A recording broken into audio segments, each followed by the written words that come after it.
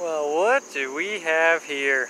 It's been a while since I put up a video, and what you're looking at is a 1998 Jeep Cherokee. If you guys have seen any of my earlier videos, I have shown this before, but it was on the road then. And you can see why she's no longer on the road. This has been replaced by a Jeep Commander with a V8 in it. I doubt I will ever get to derby that. But this thing is really rotted. As you can see, all the way along there. Driver's seat is, the bolts are broken loose and it moves around. We'll have to weld that down to the floor. Transmission sensor is bad, so you have to hot wire it, because the key ignition part won't work. I'll show you guys later. I don't feel like trying to start it up right now. As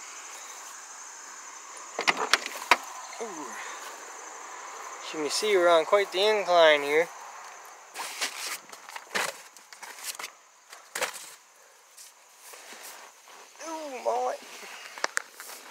The ignition's already tore up from trying to get it to start. Because we have this right here taken off. This shifter will shift right now without it running.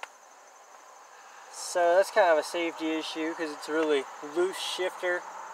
You can be going like 60 miles an hour down the road and accidentally bump it into like neutral or worse, reverse.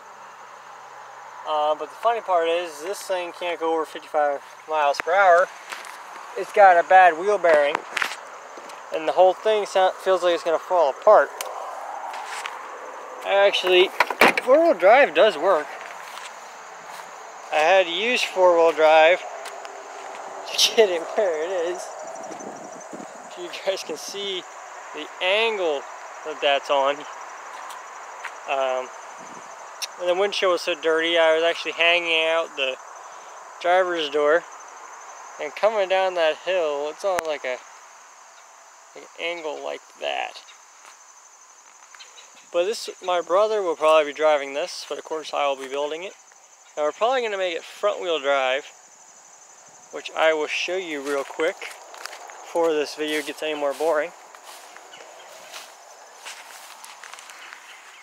The strut, if I understand it right,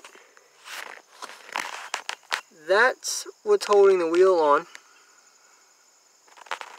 This spring and strut are on the axle. So it's going to be really hard for this thing to lay over because of that four-wheel drive axle. You can see that. So we're going to be running four-wheel drive, but we're going to have to remove the drivetrain.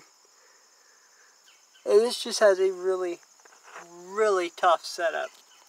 In the front, you can just see everything. And if the strut would get destroyed, oh, I hope you guys just saw that. If the strut would get destroyed, we could cut it out and literally just run the spring because they're separate.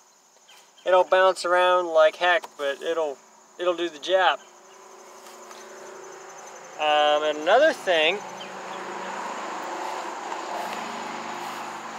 we're running front wheel drive, is this back end has leaf springs, and it's known for when these things, they go up, but the frame doesn't bend, the leaf springs bend. So I really want to do some work under here, and if it does start getting wonkier, the axle gets ripped off, which I've seen, those front wheels will be driving. I've also seen where the frames on these, how bad they are, they'll literally crack right down the center and they'll drop and be catching in the mud. Just because that's how rusty they are by the time they finally get derbied. This hatch doesn't even open.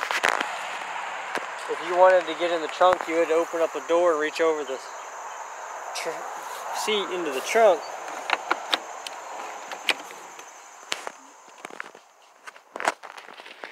But it does have a decent sized trunk. But the windows are small. Like, we're going to be climbing through the front windshield once the doors are welded shut. It's not that wide either. You can see that it's not very wide at all. This thing will probably get gutted down. The dash will be out. Everything. I'll have to talk to him, see if he wants to leave this seat in.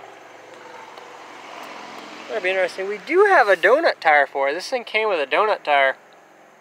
I was disappointed. I had looked at another Jeep, but it has a full-size tire as a spare. And then I have a buddy who's getting a GMC Envoy for free, and that would run in the same class as this, as long as it's got a V6. I'm assuming it's got a V6. And then I have another vehicle I'm looking at that I'll be driving, so it'll be 3 of us in with minivans. And my brother really wants to build these. He wants to weld the doors shut and all that. And the show we actually want to run, we actually went and watched it the other day. They're opening the doors on the minivans just to get in. So they were really underbuilt. The tires aren't too bad once you self-tread them. So yeah guys, there's what I've been up to. We need to clear some brush back here. We need to cut that bush out because I think the Envoy's going right here. It probably needs to go somewhere flat because it has rent-a-center rims on it, or you can rent the rims, and then you need the rims back. I don't know what happened to the original rims. I don't know, one of those, he's getting them for free, so don't ask questions, right?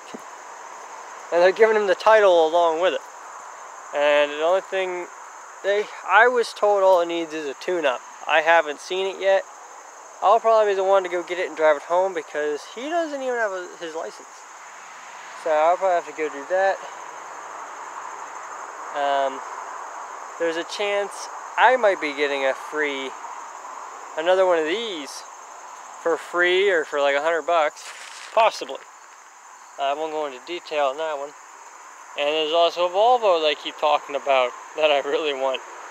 So just stay tuned, guys. It's going to be a busy winter, getting these things ready for 2022. I can't believe I'm saying that. We're getting ready for 2022. That lawnmower's getting ready for a second run. That one's getting ready for a first, and that one's gonna need fixed for a second run. And that one's just a parts one. And the Subaru, I need to go get parts for that this week, so that might be a video. Alright guys, well stay healthy and keep on building them derby cars.